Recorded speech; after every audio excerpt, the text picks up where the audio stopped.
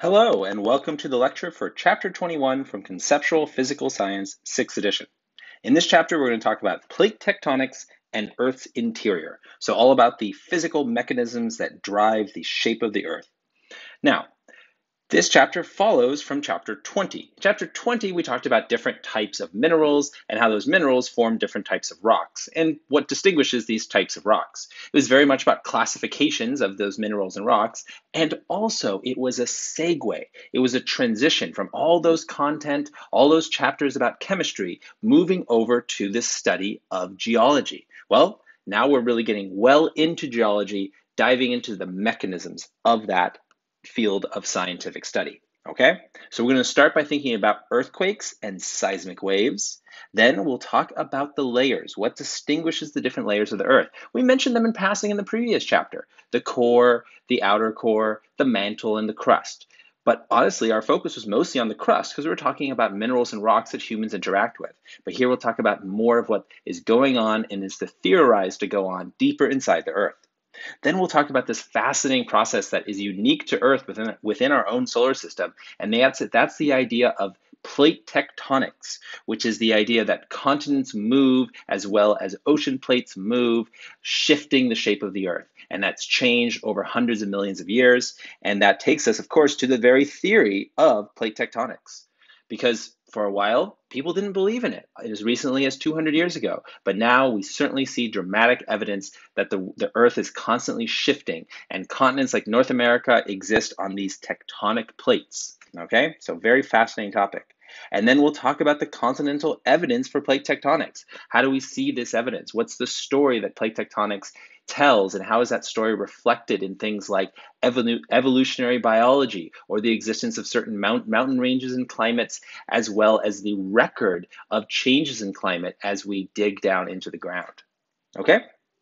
So, starting with earthquakes, because if we're going to talk about the Earth moving on the dramatic scale of giant plates sliding relative to each other at fractions of a millimeter per year, well, we also have to talk about the other motion that occurs on the Earth, where suddenly, sometimes, there's a big release of energy and the Earth shakes very dramatically for a short amount of time in a fairly localized area, because that's, of course, what earthquakes are all about. But earthquakes are about releasing of energy that got trapped in these moving plates. Well, anyway, let's get to it. So, when rock under the Earth's surface moves or breaks, energy travels in the form of seismic waves. Okay, that's an earthquake wave, but the technical term is seismic wave. These cause the ground to shake and vibrate, which is a manifestation of that energy at the surface. That's an earthquake. Okay, so the energy travels as a wave through the solid of the crust, and then when it reaches the surface, it behaves as a shaking motion, an oscillation side to side, up and down of the surface, okay, which of course causes cracks and landslides and all those effects. Tidal waves. The analysis of seismic waves provides geologists with a detailed view of Earth's interior. Okay, there's also a field of study which is seismology. So someone might call themselves a seismologist. They specifically study seismic waves and earthquakes. And this idea that we can use earthquakes not just as a dramatic example of the power of Earth, and not just to be scared of them or try to predict them or try to make alarms a few seconds before they arrive, all important aspects of the study of earthquakes. We can also use them for direct benefit, because by studying earthquakes, we can see how these waves travel through the Earth, and that can literally tell us the composition of the Earth, because there's only certain physical models that match the actual motion of those waves. Let me show you what we mean, okay? So the study of seismic waves has led scientists to understand that Earth is a layered planet. Okay, so we could theorize it's a layered planet. We could base that on the actual dynamic behavior of Earth in space, its mass, the way it rotates. But we wouldn't be that exactly sure about the thickness of the layers if it wasn't for seismic waves. It actually allows us to map out the interior of the planet the same way you can use radar to map out things that are buried underground. Okay, you can have these radar waves that bounce off of objects buried under the ground.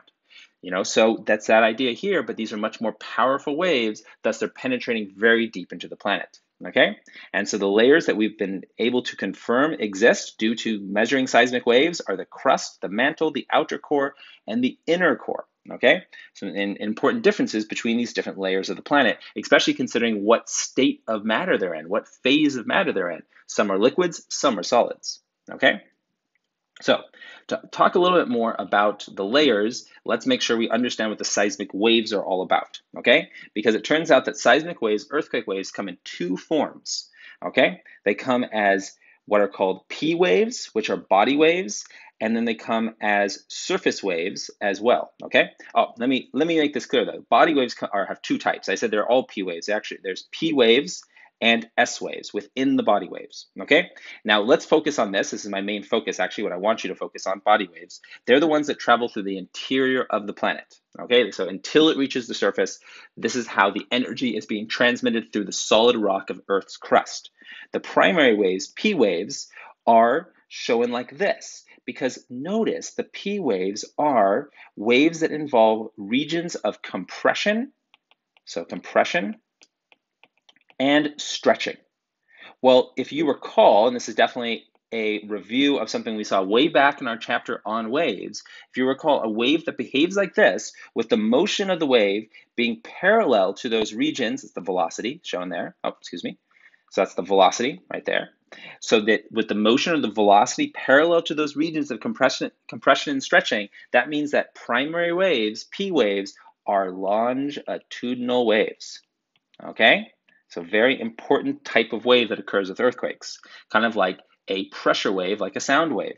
But there's also a different type of wave that travels through the interior of the planet, and those are secondary waves. And secondary waves actually involve the elasticity of the rock or the restoring force of gravity, and those are none other than transverse waves. Because as we can see, the actual displacement is perpendicular to the velocity. See? And that's what, of course, defines a transverse wave. So earthquakes have both longitudinal and transverse waves, represented by P waves for longitudinal and S waves for transverse. But there's also other less important, to be honest, types of waves that occur on the surface. These are really more of just what we actually call the earthquake itself, the manifestation of the earthquake, the shaking that causes damage. And those are Rayleigh waves and love waves. And as you can see, one is up and down, which is the Rayleigh wave, and then the love wave is side to side. Okay? So, primary waves are longitudinal. They compress and expand the material through which they move. I was just explaining that. Compression expansion occurs parallel to the wave's direction. Primary waves travel through any type of material: solid rock, magma, water, or air. We shouldn't be surprised that primary waves, being longitudinal waves, can travel through something like air or water, which are both fluids, because clearly sound waves travel well through fluids as well. And for that matter, sound waves, also being longitudinal waves, travel well through solids. We talked about that they're 20 times faster in steel than they are in air. Now, interesting thing is that means that these types of waves will travel through any part of the Earth. Really, because they can transition from a solid to a liquid. So different parts of the Earth, those different layers, have those different phases of matter. Well, these S waves, these P waves, will just continue to travel. Primary waves are also the fastest of all seismic waves, so they are the first to register on a seismograph. Now, secondary waves are those transverse waves, up and down motion, which is perpendicular to the direction of the wave. Secondary waves only travel through solids. Liquids just don't have the elasticity and the defined form to actually create the restoring force that would continue to propagate such a transverse wave. This fluids just kind of move. It can compress, which allows for these types of longitudinal waves to travel through them. Fluids compress fine, but fluids don't really shear like solids do. They don't resist that side-to-side motion. Simply put, fluids don't have elasticity. Okay? So these transverse secondary waves, as I said, only travel through solids. They're simply unable to move through liquids. Secondary waves are also slower than P waves, and thus are the second to register on any seismograph for a particular earthquake event. So, as far as the surface waves are concerned, they are the slowest of all the seismic waves and the last to register because the energy has to reach the surface and then start to propagate along the surface. Rayleigh waves have a rolling type of motion. They roll over and over in a tumbling motion, although usually the ground isn't literally tumbling over, but the tumbling motion occurs backwards compared to the wave's direction. Okay, so think of it moving in this way, right, kind of as it goes along. Okay. And the ground moves up and down as a manifestation of those circular structures rolling backwards as the energy dissipates along the surface. Okay? Love waves, on the other hand, have similar motion to S waves, except they have side-to-side motion. They're horizontal. They have whip-like side-to-side motion, which makes for things to shake side to side. Earthquakes often have quite a lot of love waves in terms of the feeling you have of being shooken side to side and things falling over because of the earthquake. So, the most destructive earthquakes are caused by the passage of surface waves. Because why? Because they travel faster? Is it because they occur in the crust? Is it because they occur at the surface, right, which causes it to shake up and down and side to side? Or is it because they travel so deep?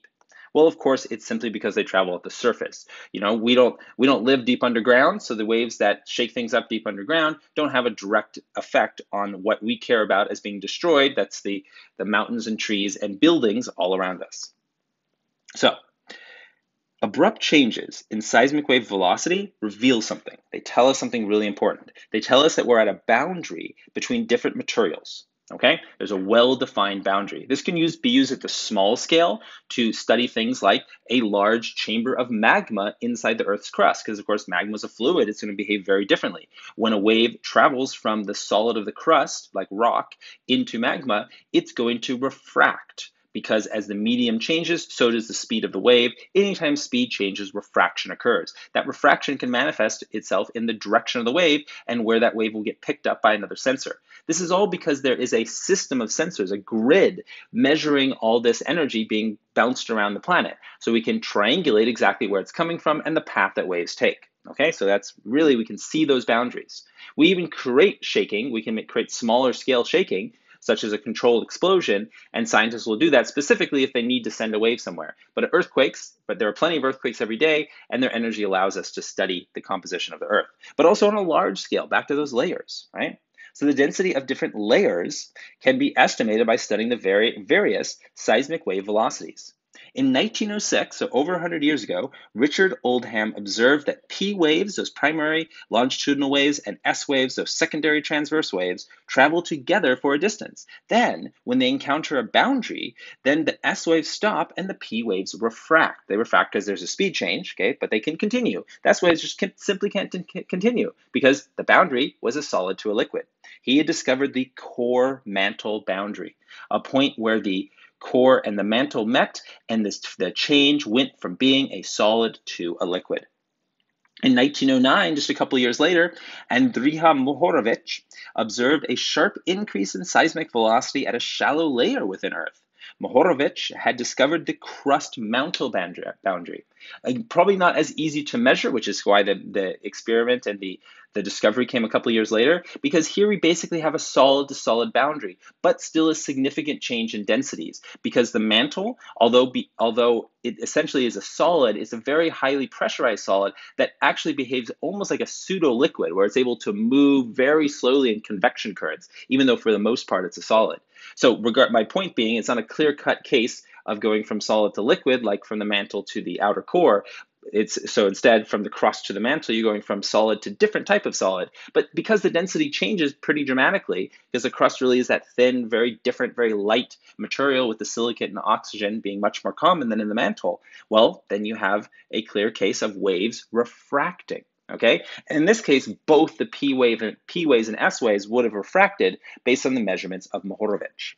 So that means that Earth is composed of a thin outer crust that sits upon a layer of denser material, the mantle. In 1913, continuing with this study, this was obviously a decade of a lot of discovery using seismic wave measurements, Benno Gutenberg refined Oldham's work by locating the depth of the core mantle boundary at exactly 2,900 kilometers. And to put that into context, the radius of the Earth is 6,300 kilometers. So we can see it's a little less than half the way down.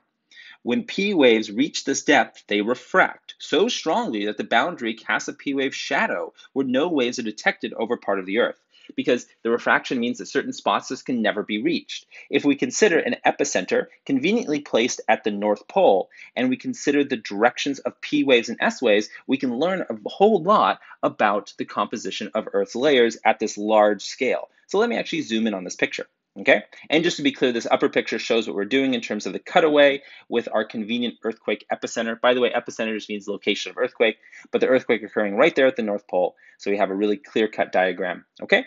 And we can see those waves traveling down the different parts of the world, including over here near Australia and New Guinea and so on. Okay, so now let's look in more detail at those wave paths. So the waves travel in all directions. These waves, when the event has happened and energy is released, the waves are simply the mechanism to transmit that energy, and it travels in all directions. Of course, once it reaches the surface, things change because the solid ground to air interface is a really big change from a very high density solid or relatively high density solid to a very low density liquid.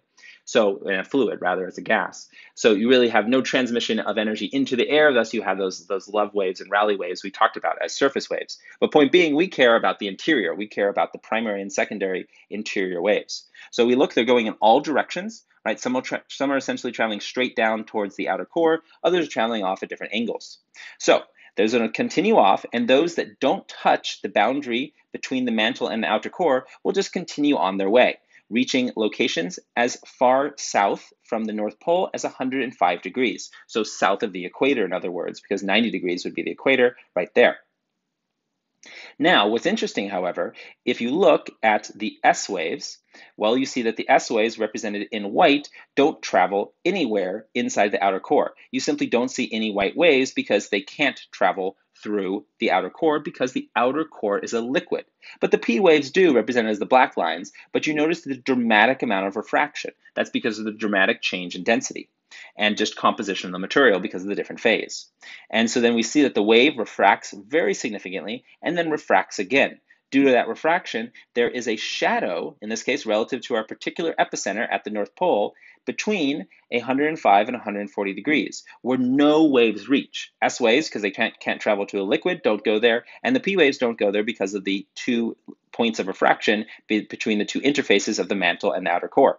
Furthermore, we can recognize the existence of the inner core because of further refraction, because the inner core is in fact a solid due to the very high pressure at the center of the Earth. And we see that manifest itself in this very dramatic then secondary refraction and returns to the mantle, and these fascinating pattern of waves at the other pole. Right? A little more complicated than simply the shadow between 105 degrees and 140, but still a measurable pattern down here at the other core.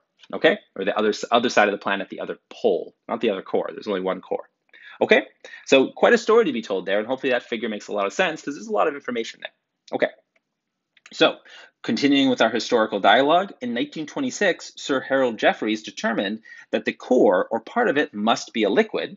Taken together, the discoveries of Oldham, Mohorovic, Gutenberg, and Jeffreys indicate that the Earth is composed of 3 layers of different composition: the crust, the mantle, and the core. Furthermore, in 1936, Inge Lehmann observed that P waves also refract at a certain depth within the core itself. Of course, what's that? That's the inner core. At this depth, P waves show an increase in velocity, indicating a higher density material. So it actually increases in density as you go deeper in. Again, that makes sense based now on our modern models about the inner core just being so compressed by all the gravity or the weight of everything above, compressed from the force of gravity, making that high density inner core. Okay? Lehmann discovered the inner core. The core has 2 parts, a liquid outer core and a solid inner core. Okay, very high temperature, so you think beyond the melting point of metals, but then return back to a solid because of the high pressure. Essentially, the inner core, it's a battle between pressure and temperature, and pressure won. Thus, the state is a solid. When added to earlier findings, Lehmann's work completed the current picture of Earth's internal layered structure, and that model has remained basically refined but significantly unchanged since 1936. The core is composed predominantly of metallic iron. Okay, the core has those 2 layers, a solid inner core and a liquid outer core. The inner core is solid due to the great pressure, as I said a couple times. The outer core is under less pressure, and so the temperature wins, and thus it flows into a liquid phase. Okay, still highly pressurized, certainly, but so hot that, in just based on the particular dynamics, it is a fluid. Flow in the outer core produces Earth's magnetic field, right? Because it's essentially a giant dynamo. It's movement of charged particles that are, because of all the churning, they're able to stay charged. In other words, lots of ions. And then as the Earth rotates, those ions spin in a circle, which essentially creates a circular current. If you remember from our chapter on electromagnetic induction, a circular current creates a magnetic field. So there you go. We essentially have a dynamo, a circular current created in the outer core of the planet. The liquid outer core. If the outer core was not liquid, we would probably, based on our models of how magnetic fields are created for terrestrial planets like Earth, we simply would not have a strong magnetic field, or maybe none at all. Although there is a lot of ongoing research about how magnetic fields are created. The mantle makes up about 82% of Earth's volume and 65% of Earth's mass. Okay, so the mantle is a big deal. It's like it's so much of the world. The mantle, right, and that's the part outside of the core, by the way. The mantle is Earth's thickest layer by far, with a thickness of 2,900 kilometers from top to bottom. The mantle is rock-rich in silicon and oxygen, much like the crust. Okay, it also contains heavier elements, which is somewhat unlike the crust, such as iron, magnesium, and calcium. At least it has more than the crust does. The mantle is divided into two regions. Okay, and these don't really get talked about as much, but technically speaking, there is the upper mantle and the lower mantle. What differentiates the two? Well, the upper mantle has two zones, the asthenosphere and the lithosphere. The lower part of the upper mantle is called the asthenosphere because the asthenosphere is solid, but behaves in a plastic-like manner. That's what I was talking about, where it's that pseudo-solid. It's a kind of solid, meaning that it allows it to flow easily. So it's just a very, very sticky fluid or a very soft solid, depending on how you think about it. The constant flowing motion of the asthenosphere greatly affects the surface features of the crust. It allows the crust to be moved along. As the asthenosphere slowly churns in big circular motions of being a kind of solid, kind of liquid, it carries the crust with it, and the crust then it carries as these big chunks that rub and crash into each other. The upper mantle also has the lithosphere. Okay, the lithosphere includes the uppermost part of the upper mantle. Okay, so the very top. The lithosphere is cool and rigid because it's closer to the surface, just not as much heat there. Because the general rule is as you get further away from the outer core, you have less temperature. Okay. It does not flow, but instead rides atop the plastically flowing asthenosphere, the lower part of the upper mantle. Okay, I know it's kind of confusing. Upper mantle has an upper and lower, but that's the way it is. Okay. Uppermost being clear there. Because of its brittle nature, the lithosphere is broken up into individual plates. See, now we're getting to the plates that the crust rides on. Movement of the lithospheric plates cause earthquakes, volcanic activity, and deformation of rock, such as the creation of mountain ranges.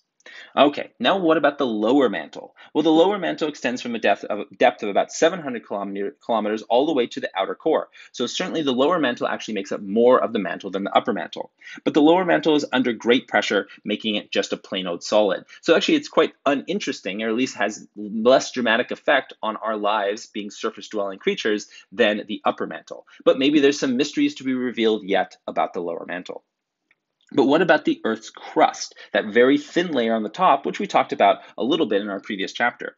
Well, there's the oceanic crust, and there's also the continental crust, so two types of crust. The oceanic crust is composed of dense basaltic rocks, okay, and is compact with an average thickness of about 10 kilometers. On the other hand, the continental crust is composed of less dense granitic rocks and varies in thickness between 20 and 60, so quite a bit thicker, right? So again, you can think of the oceanic crust as being really thin and strong, and the continental crust being less strong, less dense, and much thicker. Right? So you can clearly see really well-defined layers of evenly thick, thin oceanic crust, and then big chunks of continental crust. Okay? The word isostasy is derived from the Greek words iso, meaning equal, and stasis, meaning standing. So the Earth's interior layers have this isostasy. So what is that? It essentially means they're in equilibrium or they're balanced out. Isostasy is the vertical positioning of the crust so that the gravitational and buoyant forces balance each other out in none other than equilibrium, something we made a big deal about back in our chapters on physics. The lower density crust, or low density crust, therefore floats on the dense underlying mantle. It's literally like a raft floating in water, but of course at a much slower time scale and with some different densities involved. So why are the continents high and the oceans low? Well, it's all about isostasy. The variations in the surface elevations result from the variations in the thickness and the density. So the continental plates are like a big piece of styrofoam that's floating in the water with a lot of it above the water level, whereas the continent or the oceanic plates are like a board that's barely floating in the water, evenly placed with just a little bit sticking above. Okay, so that's kind of, if you think about why the continents stick up higher, it's because they're lower density and they're bigger thickness. So the areas of the continental crust stand higher than the areas of the oceanic crust because the continental crust is both thick and less dense. Okay, thicker and less dense than the oceanic crust. Again, styrofoam versus wood. All right, styrofoam's continental crust, wood is the oceanic crust. The Earth's crust is thicker beneath a mountain because A, the roots of the mountain are heavier than the mountain at the surface. Is it because the mountain, B, sinks under the upward buoyant force balancing the downward gravitational force? Is it C, because the mantle rock is weaker there beneath the mountain? Or is it D, because the oceanic crust is thin? Well, it's B. It's because the mountains sink until the upward buoyant force balances the downward gravitational force. Okay? That's what makes it so thick. It's a balancing out. The mountains were created by pushing together or stacking up, kind of rolling up of material, and therefore, as that material builds up, gets pushed up, compressed up, it then sinks down as well as gets pushed up until it balances out. So you can think of a mountain as almost being reflected on the bottom side into the upper mantle below, because the mountain, of course, is part of the crust. So Alfred Wegener in 1818 and 1930 came up with a theory based on this idea of the continents, the way they looked, how they might fit together as puzzle pieces, and came up with a hypothesis of continental drift, which was laughed at the time. He proposed that the world's continents are in motion and have been drifting apart into different configurations over geological time. So not like historical time of a couple thousand years or even tens of thousands of years, but instead tens of millions of years. He proposed that the continents were at one time joined together to form the supercontinent of Pangaea, which is the universal land, or that's what it translates to in terms of its Latin roots, the word. All right, so Wegener used evidence from many disciplines to support his hypothesis. He noticed that there is a jigsaw fit of the continents. He looked at fossil evidence from paleontologists. He looked at matching rock types from geologists, and he looked at structural similarities in mountain chains on different continents from geography studies and saw that they kind of matched up as well. And he also looked at paleoclimatic evidence in terms of what plants may have lived in different places as we look at the fossil record. In other words, plants that were fossilized. Okay? And then he came up with some theory like this, that at some point in the past, Europe fit in with North America, South America fit in nicely with Africa, and all the continents, not exactly in this form, but in some shape like this, were all pushed together. So despite evidence to support continental drift, Wegener could not explain how continents moved, because it does demand the question, what's the energy that's driving something as huge as continents moving over time? Therefore, without a suitable explanation, Wegener's ideas were dismissed. That's what I said, they were laughed at. However, detailed mapping of the seafloor revealed that huge mountain ranges exist in the middle of ocean basins. These deep trenches alongside some as well as deep trenches alongside some continental margins. So these discoveries, made as technology improved and allowed us to map the bottoms of oceans by bouncing radio waves off of them, it really then led some greater credence to Wegener's theory. Because why would there be these deep trenches? And certainly what happens because these mountain ranges continually being created in the centers of oceans and the center of ocean basins? Well, maybe that could be the driving force of continental drift. So the deepest parts of the ocean are near the continents, and out in the middle of the ocean, the water is relatively shallow. Okay? So we see that in the middle, near the mid-ocean ridge, the Atlantic Ocean is a great example of this, but the Pacific Ocean also has a mid-ocean ridge. And along this mid-ridge, or more than one, along this mid-ridge, we can see it's more shallow, and then it gets gradually deeper, stays the same depth for quite a while, and then gets deepest at the trench when the oceanic plate meets the continental plate. So Harry Hess hypothesized that the seafloor was spreading, and that provided the mechanism for continental drift. So now we have some science to back up Wegener's theory. So the seafloor is not, in fact, permanent. It is constantly being renewed because new upwelling of material from the mantle is then solidifying, becoming new crust. All right, so the mid-ocean ridges are those sites of new lithosphere formation. The oceanic trenches are the sites of the lithosphere destruction as they get subducted or pushed back down and remelted, okay, in this somewhat fluid part of the uppermost part of the upper mantle. So the seafloor spreading is supported by magnetic studies of the ocean floor. The lava erupted at the mid-ocean ridges is rich in iron. The magnetic crystals align themselves to the Earth's magnetic field, and the Earth's magnetic pole flips every few 100 million years, or few 100,000 years, and the north and south poles exchange positions, this is known as a magnetic reversal, and we can clearly see it in the crystals that are aligned with magnetic field and their switch over the record as we look further and further away. In other words, we have a measurement of time that shows us that as we look further away from the ridge, we're looking at older and older rock, which is totally supporting that idea that the ridge is all about continual creation, and then we have the plates sliding away in both directions. Okay, so this idea of looking at the crystals really supports that. The seafloor spreading is also supported by magnetic studies of the ocean floor, or I should say, further explaining the supporting evidence of the magnetic studies of the ocean floor. The seafloor holds a record of Earth's magnetic field at the time the rocks of the seafloor cooled, because they cooled in alignment with the magnetic field.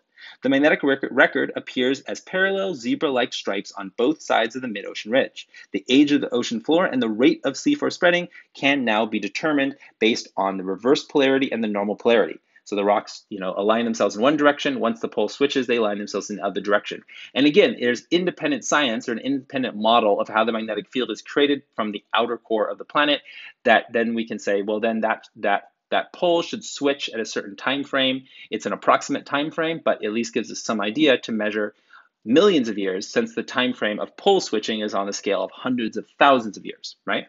Okay. So plate tectonics is the unifying theory that explains this dramatic change of surface features on the Earth due to the movement of those crust plates, those lithosphere plates. Earth's lithosphere is divided into 8 large plates and some smaller ones. The continents move because they are embedded within the drifting plates. The plates are sections of Earth's strong, rigid outer layer, the lithosphere. The plates consist of that uppermost mantle and the overlying crust. So the plates themselves aren't all crust, nor are they all mantle. They are probably mostly mantle in terms of volume, that very, very uppermost part of the upper mantle, the lithosphere. And right on top of that is the actual crust, still distinguished from the lithosphere, although they're both solid and they're both rocky, but still some important differences between the two. And then so the crust is a thin layer that sits on top of the moving lithosphere plates. Okay, and the plates overlie and ride atop the weaker asthenosphere. And remember, the asthenosphere is liquid-like. Okay, it's the one part of the mantle that is really not in a solid phase. It's the part that is undergoing convection currents and moving around, okay, in that plastic-like sort of liquid, sort of solid state. Because of course, as we go beneath the asthenosphere into the lower mantle, then we return to a solid, okay? So the 8 major lithospheric plates, well, they are the plates that are in motion and continually changing in shape and size. The largest plate that there is on the planet is the Pacific plate, okay? Okay, and then the several plates include an entire continent plus a large area of seafloor. So they're not cleanly cut by continents. Some of them certainly include seafloor as well. All right, and we can see these colored plates here. We can see that the largest of all, the yellow Pacific plate. We can see the North American plate over here, including a lot of seafloor, as well as like Hudson Bay, for example, and the Caribbean. But then the Caribbean has parts of it, at least, including Florida. The Caribbean is one of those minor plates. We also have the very large South American plate, and you get the idea as we can continue through these names. But you can see that the sites of plate-to-plate contact are where earthquakes are going to occur. And where you see these arrows pointing out, this is the creation of new seafloor crust by those mid-Atlantic ridges. We can see some are mid-ocean ridges. The one I was first circling are the mid-Atlantic ridge, but we can see other examples of expanding seafloor crust happening at multiple ridges within the Pacific, all around the Pacific plate. Okay? All right, very cool. So the Earth's plate move in different directions and at different speeds. The continental plates tend to move slowly. The oceanic plates tend to move more faster. So that means that different rates cause some interesting effects like buckling and so on. So the continental plates tend to move slower than the oceanic plates. Why? Why do you think it is? Is it because their roots extend deeper into the mantle? Is it because they're simply heavier? Is it because they are convergent? Or is it simply because of gravity? Well, it's all because of their roots extending further into the mantle, essentially meaning they have more drag. So, continuing with the theory of plate tectonics, we can say that interactions between plates occur along plate boundaries. That's where we look for interactions. What do interactions mean? They mean releases of energy. What do releases of energy mean? P waves and S waves. In other words, earthquakes. The creation and destruction of lithosphere occurs along those plate boundaries. And I guess we shouldn't forget volcanoes as well, right? Earthquakes, volcanoes, and the creation of mountains occur along those plate boundaries, and sometimes along former plate boundaries. We have divergent plate boundaries, we have convergent plate boundaries, and we have transform fault boundaries. What are those? Well, divergent is where magma is generated and the lithosphere is formed. Those are like the mid-ocean ridges. Convergent plate boundaries, on the other hand, is where magma generation and lithosphere destruction. Okay, so this is like where the ocean crust or the ocean plate is driven underneath the continental plate and is melted. That's the lithosphere destruction. A transformed plate involves no magma generation or formation or destruction of the lithosphere. It's just one plate sliding against another or crashing into another. So plates move away from one another. As plates move apart, a asthenosphere rises and partially melts to form lava. The new crust is formed as the lava fills in the gaps between the plates, right? New crust being formed due to that rising and cooling and solidifying. In the ocean, seafloor spreading creates the mid-ocean ridge. On land, continents tear apart, creating a rift valley. Okay, there are examples of rift valleys like in Northeast Africa. And these types of boundaries create shallow earthquakes that aren't particularly powerful. On the other hand, we can have convergent boundary features because, by the way, those were divergent. But with convergent boundary features, we have plates moving towards each other, such as the oceanic crust being destroyed and the continental crust being deformed up above. This creates deep earthquakes that sometimes are so deep that they don't create too much energy by the time they get to the surface, but certainly have the potential to create a lot of earthquake energy, surface energy, that is. There's also oceanic convergence. When two oceanic plates converge, the older and denser plate, only slightly more so compared to continental plates, but still one will always be older and denser, will subduct beneath the other. As the plate descends, partial melting of the mantle rock generates magma and volcanoes. If the volcanoes emerge as islands, a volcanic island arc is formed, such as Japan, the Aleutian Islands, or the Tonga Islands. So those are all examples of island chains being created by one oceanic crust subducting under another. Okay? And notice that Hawaii is not included because Hawaii is an island chain that's created by a hotspot, which is a whole phenomenon altogether. Whole different phenomenon. There's also oceanic continental convergence, where in this case, the oceanic plate is always the denser one, so it's going to slide underneath. It will subduct, because that's the term of sliding underneath, the less dense continental plate. As that plate descends, the oceanic plate, partial melting occurs of that subducting rock, which of course generates magma, liquid rock. The mountains produced by volcanic activity from the subduction of oceanic lithosphere and compression from the convergence are called continental volcanic arcs. The Andes are a great example of that, as are the Cascades in California. Continental convergence is where there's continued subduction that can bring two continents together. The less dense, buoyant continental lithosphere does not subduct. One does not clearly subduct under the other. Instead, there's just a straight up collision between the two, and they just hit together, right? They just become continental blocks. The process then produces mountains because what's going to happen is they crash into each other, they get pushed up. Of course, as they get pushed up, they also sink down due to that isostasy and balancing out of equilibrium of forces. But that creates large mountain ranges like the biggest on Earth, the Himalayas, also the Alps and the Appalachians are all examples of that at various points in geological history. So the continent-to-continent collisions of India with Asia produced and is still producing the Himalayas. Like I said, the biggest mountains on Earth. These are the sites of the deepest, strongest earthquakes that are measured on average. All right. Furthermore, we can talk about transform plates. Well, these are plates that slide past one another and with no new lithosphere being created or destroyed. Most transform faults join two segments of a mid-ocean ridge, and the transform faults are oriented perpendicular to the mid-ocean ridge. This permits the plates to move from offset ridge segments and create shallow but strong earthquakes, and often with high frequency. So most transform fault boundaries are located within ocean basins. However, a few actually occur on land, such as the famous San Andreas Fault for residents of California. All right. There are three types of stress caused by interaction between plate boundaries: compressional stress, tensional stress, and shear stress. Compressional stress just involves slabs pushing against each other. Tensional stress involves slabs of rock being pulled apart, and shear stress involves slabs sliding against each other, creating all that frictional energy. Rocks respond to stress in three ways. They can have elastic deformation, which means they ultimately can return to their original shape, brittle deformation, which results in breaking, or be turned into somewhat of a plastic state, which means they can flow like a liquid. In terms of the folds created by these plate interactions, we have syncline folds, where the layers tilt in towards a fold, or anticline, where they tilt away, as shown in the figure. Faults are classified by their relative direction of movement, which involve displacement. You can have footwall faults and hanging faults, as shown here. All right, footwall fault maybe creating a cave, and a hanging fault creating something like this, right, a big outcropping. All right.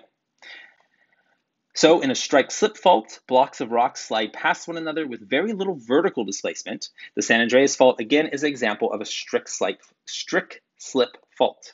So which type of fault created the state of Nevada? Was it a reverse, normal, or strict slip? Strict slip, but it's strict slip. It was, in fact, a normal fault. As far as earthquakes are concerned, the plate tectonics model accounts for the global distribution of earthquakes. About 80% of the big earthquakes occur at subduction zones around the so-called Ring of Fire, which is largely around that Pacific plate and the other smaller plates attached to the Pacific plate, or bordering the Pacific plate. Earthquakes, well, an earthquake can occur on or between plate boundaries. It involves strain that begins at a depth as elastic deformation, and when that buildup of stress exceeds the rock's elastic limit, well, the rock breaks, the energy is produced, and that's how faults form.